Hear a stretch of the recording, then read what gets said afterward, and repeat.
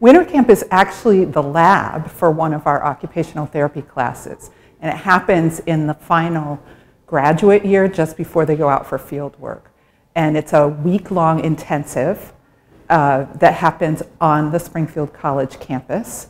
It is a chance for people with a variety of disabilities, mild and more severe, to just experience life in a community of young adults that are about their same age, and partnered up with student mentors who are the OT students in our program.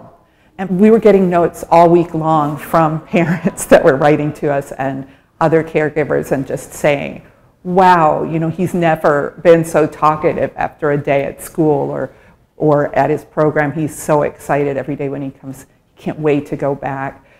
We have people who really, in the past, have looked forward to it all year, to coming back the next time. So one thing, I would be remiss if I didn't say this, but I really want to thank all the people on campus that helped to make winter camp happen. So first and foremost, the Center for Leadership and Civic Engagement, because they let us use their building for the whole week.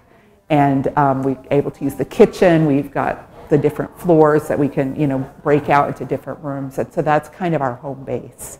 And then also the people in the dining hall. Eating in the dining hall is one of the highlights. Eating at Cheney is a highlight of the day, every day. And again, it's one of those times and places where people just get to relax and just be surrounded by everybody else eating the food that they want to eat, hanging out with friends, and hanging out in a place where you've got people that are all, you know, around the same age. So that's really wonderful. Our PE complex is a fabulous place where we run a lot of small groups, and it's been really wonderful being able to use that space.